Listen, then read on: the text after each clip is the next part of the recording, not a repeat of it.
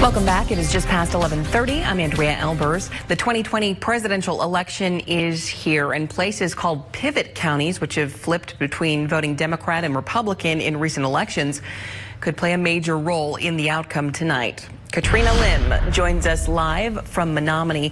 Dunn County is one of those counties that could sway either way this election. So, Katrina, what are you seeing out there at the polls, and what more can you tell us about these pivot counties?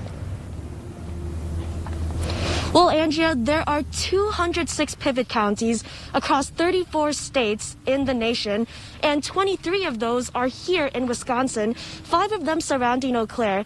Now, I'm outside of the multi-purpose center of UW Stout, and just behind me, in the half hour that I've been standing here, this is the entrance to one of those polling locations, and about 50 people I saw, walked into those doors to go and cast their vote.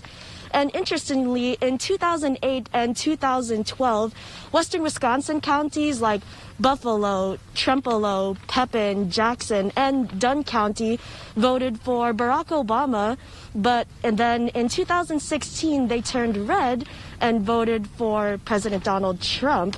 And so far this year, more than 8,800 Dunn County residents turned in their absentee ballots versus 4 years ago when only 2,800 turned in those absentee ballots. But whether you're voting for President Donald Trump or former Vice President Joe Biden, polls are open until 8 tonight.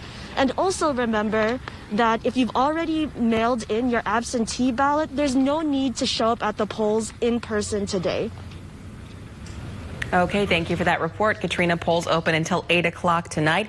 If you're in line by 8 o'clock, you have the right to vote. We have full coverage of the races, and we'll be tracking county results tonight online and right here on air.